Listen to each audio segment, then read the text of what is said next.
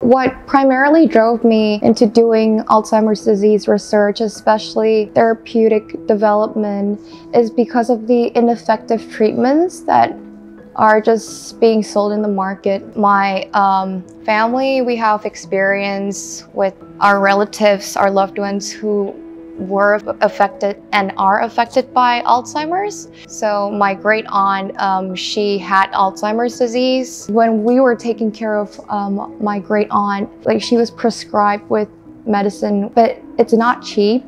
And she was prescribed that drug for a long duration of time, but it didn't do anything. It didn't improve her condition. It didn't stop the memory loss. Even now, my grandma also has developed Alzheimer's disease, and she's starting to show late onset symptoms of dementia. She's an amazing lady. Like, growing up, she was trained to be a piano teacher, and she still can play the piano, which is really impressive, but it's just, she doesn't remember her favorite pieces. This is like a picture of my grandma when she was still in her 20s, I think. She was classically trained on the piano, but my grandpa was trained on the violin, and I think they met as piano teacher and violin teacher.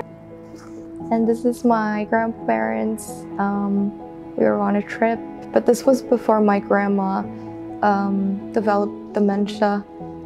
I guess it's more difficult with my grandma because I knew her as a person. It's a really devastating disease, both for the patient as well as the caretakers. I think the future of dementia research is quite bright. I'm very excited, especially with what our group is doing, because no one's explored using mRNA therapeutics in the context of Alzheimer's disease treatment before. Drug delivery strategies to deliver drugs effectively in the brain, and that's actually the main problem with these treatments, is that they don't get into the brain as easily as we want it to. Now I guess the motivation is especially important, and especially more because of my grandma.